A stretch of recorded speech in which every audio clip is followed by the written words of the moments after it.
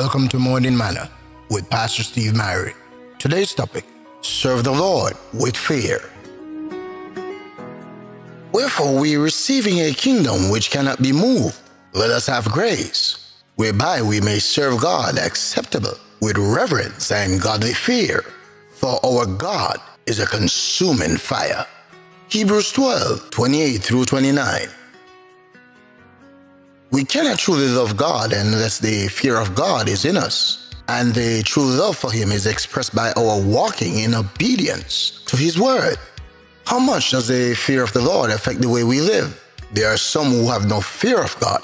If they did, they would tremble and obey Him. The devil believes and tremble, but he does not obey. Achan was numbered among the believers, but he disobeyed the express word of God that came by Moses. We thank God for those who fear Him and keep His commandments. When Jonah was commanded to go and preach to the Ninevites, he fled from the presence of the Lord and headed to the opposite direction.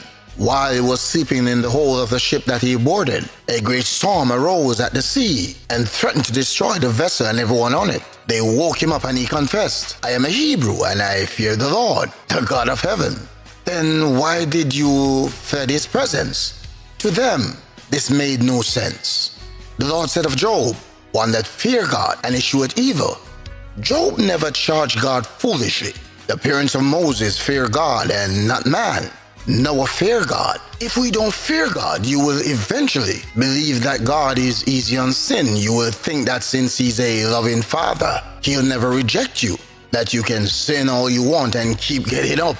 You'll get on your merry-go-round of sin, confess, and you say to yourself, "I can do whatever I want. I'll just run back to Jesus and make it right. He'll forgive me at any moment." The fear of God is to be chosen. Why? Because it's rewarding. The fear of the Lord prolongs days, but the years of the wicked shall be shortened.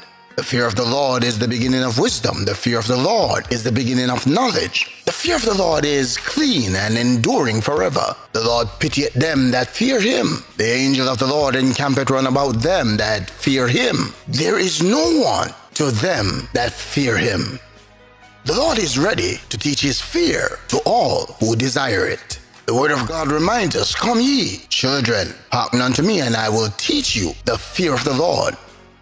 Before Moses died, he prescribed for Israel's kings how to walk in obedience. Moses could see prophetically that the children of Israel were going to choose a king after their own lust. So he warned them of the time to come. Every king was to constantly feed his mind on God's record past dealings with Israel. He would learn to fear God by seeing how the Lord blessed the obedient and how He utterly destroyed and cursed all who disobeyed His word. When the king did that which was right before the Lord and walked in the fear of God, the Lord was with him and blessed him and prospered him and put the dread of Him in all their enemies. When the king did that which was evil in the sight of the Lord, then the Lord departed from him, and there was famine and ruin and destruction that came upon the land. Today's morning manna is very simple, saints. The one who did that which was right, God blessed, and those who did evil, God forsook. My advice to you today, learn to fear the Lord thy God. The thought of the day, the Lord is ready to teach His fear to all who desire it. God bless you today, in Jesus' name. Please remember to like and subscribe to my page on YouTube. Your support is much appreciated. Waymaker, miracle worker, promise keeper, light in the darkness.